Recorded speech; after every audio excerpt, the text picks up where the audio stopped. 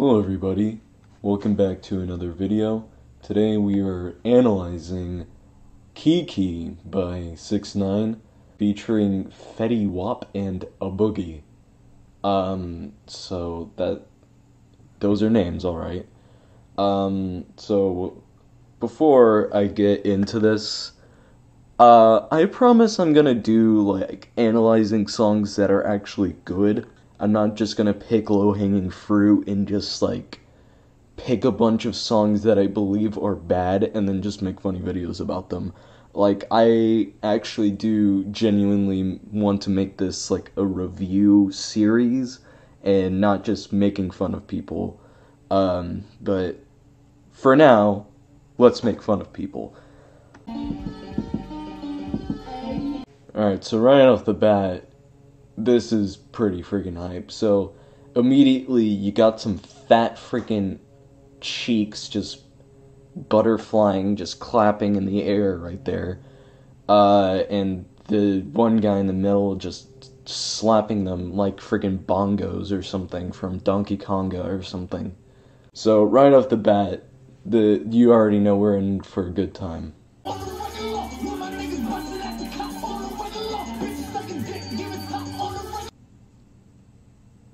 What? I'm going to have to apologize. Okay, so this first lyric, I guess you could say, honestly, it's pretty freaking hype. You got the fire beat, and then you got 6ix9ine over here looking like actual literal graffiti art. There's probably not a single body part on his body that isn't covered in a tattoo. He probably has 69 drawn on his ball sack, but honestly, I'm not willing to find out. I am not going to pay for his OnlyFans if he has one. And also, I just want to say right now, 6ix9ine's voice whenever he sings is like nails on a chalkboard. It is just not pleasant to hear. He just sounds very angry all the time, and while I can understand that, and I do like that more than probably every other mumble rapper, because they just rap like, at least it puts passion behind his music, and you can tell he's actually enjoying it. But that's the only, like, fair criticism I really have for him. Like, that's the only point I can really give to him, because, I mean, there's a lizard in my house currently. Hold on. I'm gonna be right back. I'm gonna go on a little escort mission. There's just a lizard just chilling here, so I'll be right back. No! What are you doing? Lizard, come down here. Swear to God, if I go back to my seat and let you go and you like Mission Impossible onto my face, we're gonna have a problem. I don't want to save 15% or more. Please get down. Alright, anyways, I'm back from that jump scare. Didn't manage to get him out of the house. He's somewhere, God knows where. Anyways, let's get back to watching this.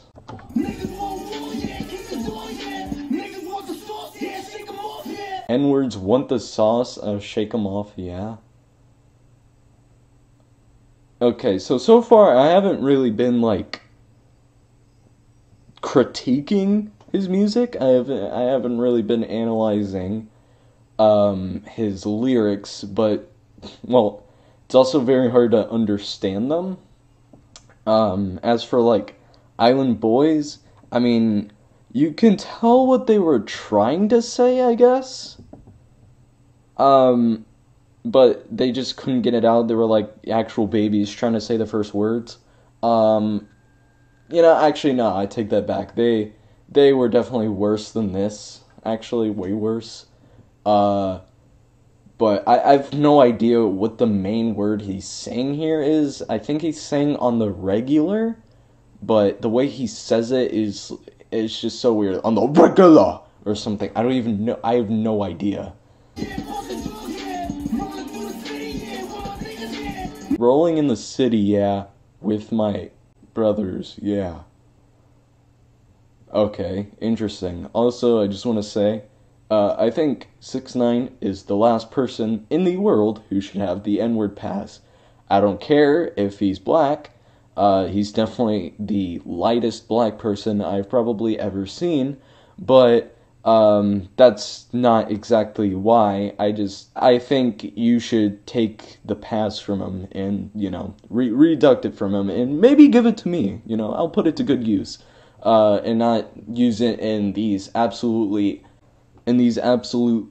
deplorable music videos. I'm not a hot boy, but I'm a block boy? Okay, hold on. I'm actually legit going to pull up the lyrics real quick.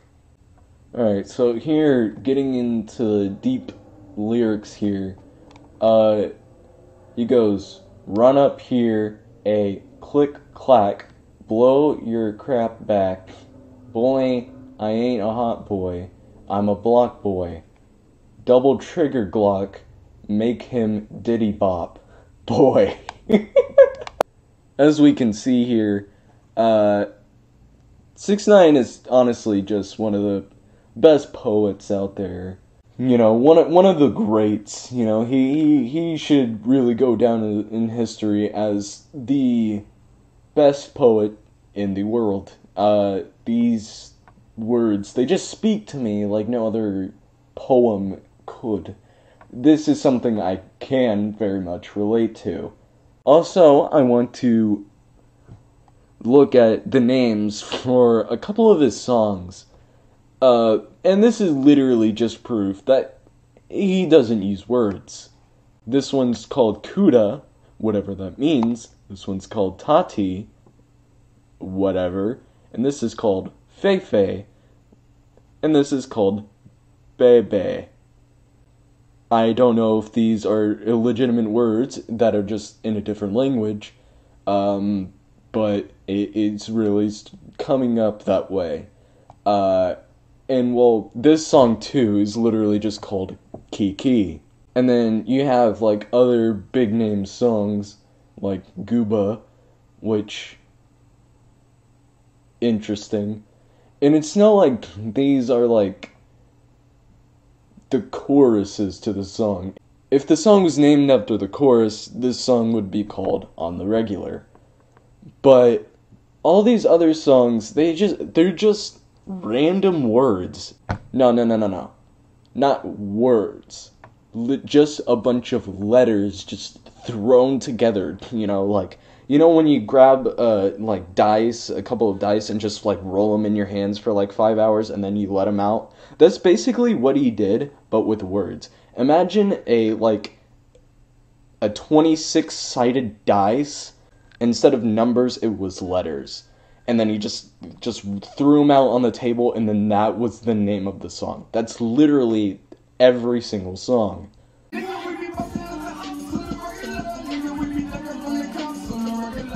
Alright, so here we got our first feature in this absolute fire song. Honestly, this part is pretty hype.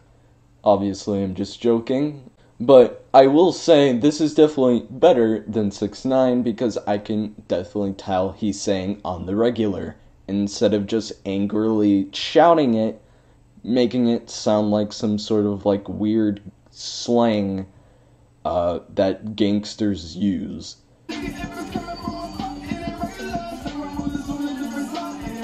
Alright, I'm going to actually take back that statement I just said, because I genuinely can't understand what he's saying.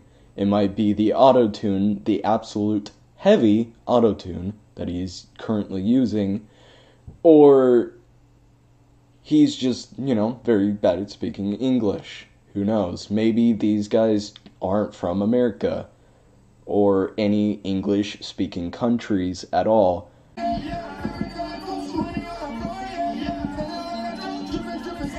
This guy down here is honestly just busting it wide open sexual style. This guy is actually just busting a fat move right there. I have no idea what that move is considered, but honestly, I think this guy gets the badus, if you know what I'm saying. What did he just say? He said something like pulling out and shoot or something. I'm not gonna claim that I have a memory of an elephant, but it also doesn't help that I can't understand exactly what they're saying verbatim, so it makes it extremely hard trying to criticize the lyrics to this song whenever there's just no lyrics.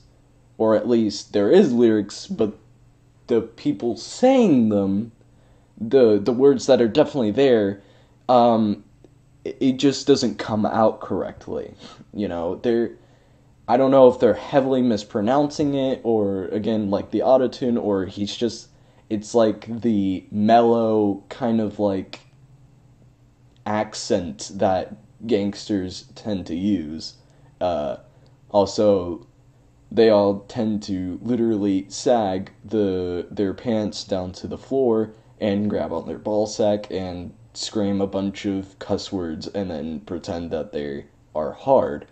Which, now that I say that out loud, pulling down their pants and saying that they're hard is probably not a good string of words to throw together. What I meant was they think they are a force to be reckoned with, per se, I guess.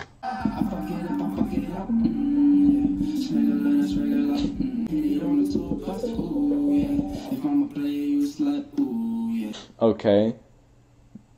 Well, so far, I'm gonna say that verse is okay, and I'm looking this from an unbiased point of view.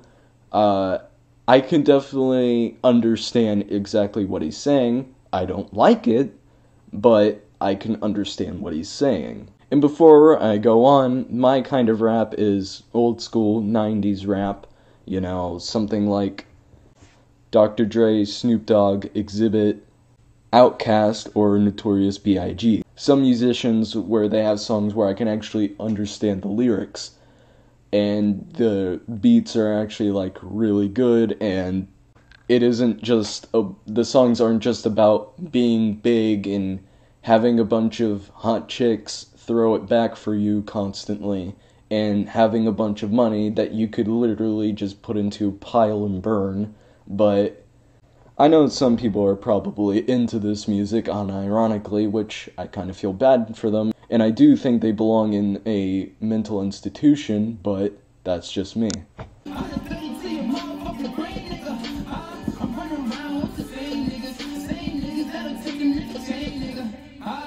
Okay, well, final verdict.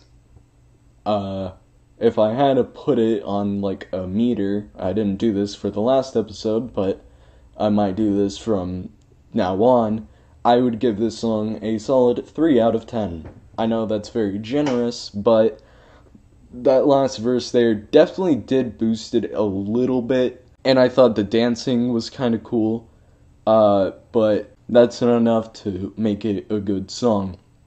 If you separate the music from the music video, it would definitely be like a 1.5 out of 10. So anyways, before I go, I just want to look at these last few lyrics here, because I just thought some of them were pretty funny. I frig it up, yeah, schmegular, that's regular, yeah.